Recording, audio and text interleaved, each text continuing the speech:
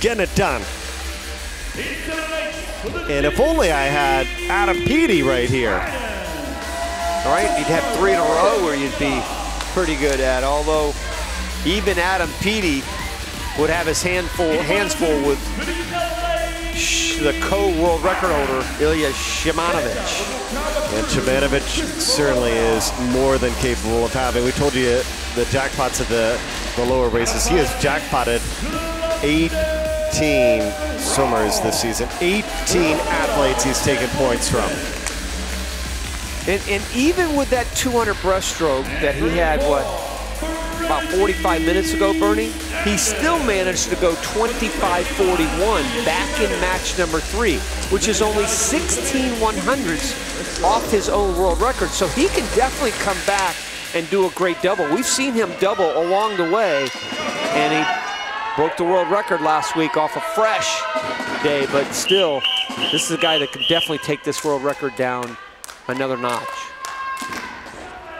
Boy, 28 points they're supposed to score with 1 race, and it's all Shymanovich.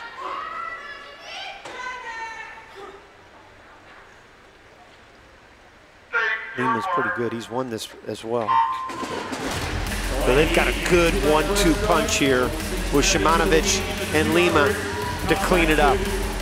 Yeah, that's the problem with Cope and Miller for DC. Is 100, they're pretty good. 50's a little too short for those two. Yeah, look at him go. Look at him go, Bernie. Look at the red. Look at the time, 25:25.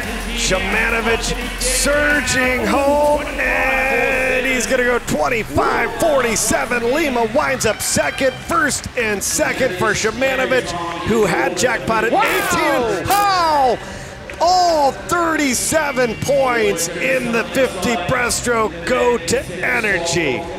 We told you that Shymanovich single-handedly could be a difference maker of why Energy is ISL champions.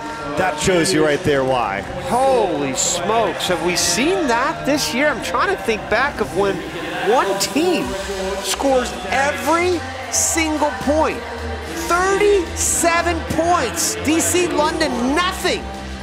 And even LA gets jackpotted by a negative point. Oh my.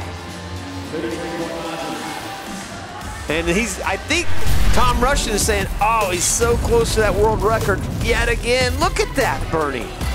Have you seen that this year? Unbelievable. Shymanovich coming for your points. He and Lima take the points from the field. Tremendous. Yeah, the only other one